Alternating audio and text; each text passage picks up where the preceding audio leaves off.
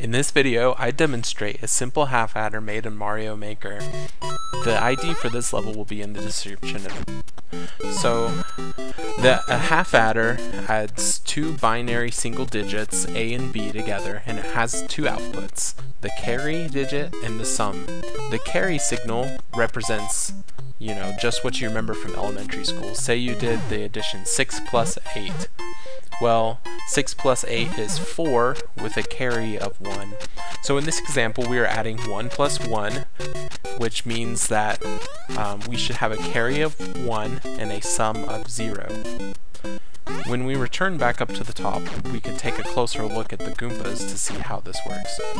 So our inputs are marked by these springs that are above the bricks that we can push. So if we push a brick, that means that we're adding 1 to the thing. So this time we're adding the numbers 1 to 0.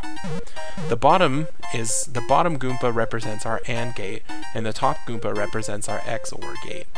The AND gate produces the carry digit, which should only be true when both are pushed. That is to say, we have something in the carry position. Whereas the top Goomba represents XOR, which means that exactly 1 has been pushed. So in this video, I'm exhausting all the different input combinations for this binary half adder. In this case, we are showing that 0 plus 1 does result in a 0 and a 1. A 0 in the carry position and a 1 in the sum position.